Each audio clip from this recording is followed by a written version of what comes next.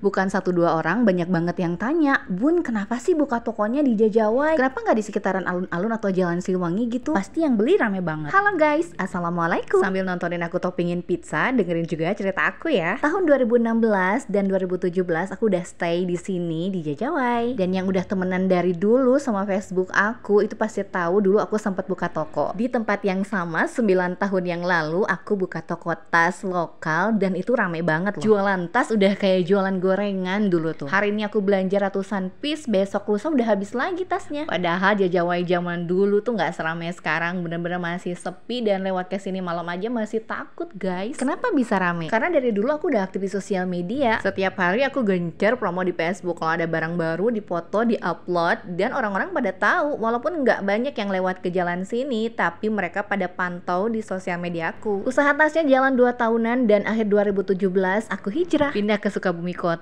dan 2018 aku pindah ke Cikembang. Nah, di tahun ini awal mulanya aku merintis usaha makanan. Sampai akhirnya setiap pulang ke Pelabuhan Ratu aku cuma numpang jualan pizza di rumah mama. Ya karena banyak teman-teman yang order kan, pengen nyobain, katanya lihat postingan mulu di Facebook, mereka pada ngiler. Dan akhirnya tahun 2020 aku balik lagi ke Pelabuhan Ratu, ya sudah lanjutin aja jualan pizza di sini. Dan alasan kenapa bukannya di Jajawai, karena di sini aku nggak usah bayar kontrakan. Alhamdulillah, masya Allah, rumah ini pemberian papa saya sebelum beliau meninggal.